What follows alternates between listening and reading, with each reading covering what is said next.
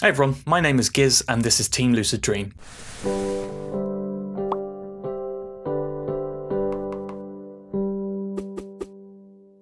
When it comes to lucid dreaming, there are a few guidelines that you must follow for success. We've already talked about reality checks and dream journals, we've even talked about the techniques and methods of lucid dreaming, but that's secondary to a solid sleep schedule. In order to lucid dream, we need to dream. And in order to dream, we need to sleep. If you're depriving yourself of sleep, then you're missing out on the longest periods of REM in your sleep cycles.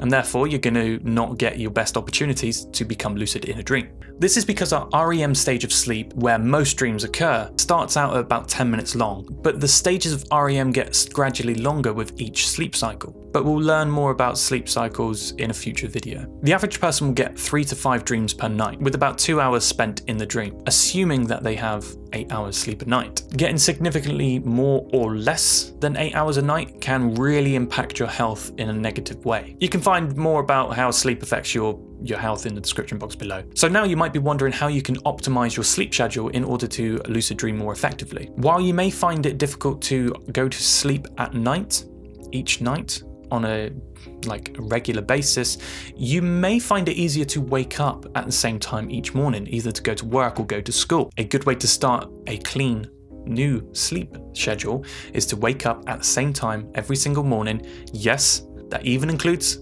weekends and getting out of bed soon after.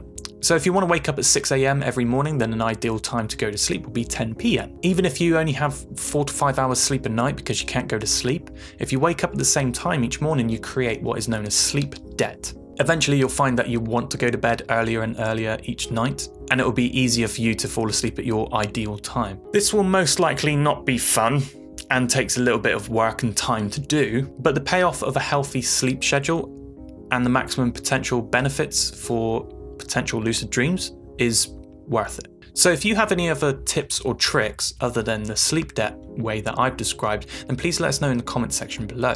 And if you found this video helpful, then please give us a thumbs up and maybe consider subscribing if you do want to, that is. And if you need more Team Lucid Dream in your life, then please go to Twitter at Team Lucid Dream. We also have a forum, teamluciddream.com, and just get involved with the community, man. Just do it. And don't forget to ask us your lucid dreaming questions for a chance to get answered in every Friday's Q&A videos with Gio. And until next time, dream on.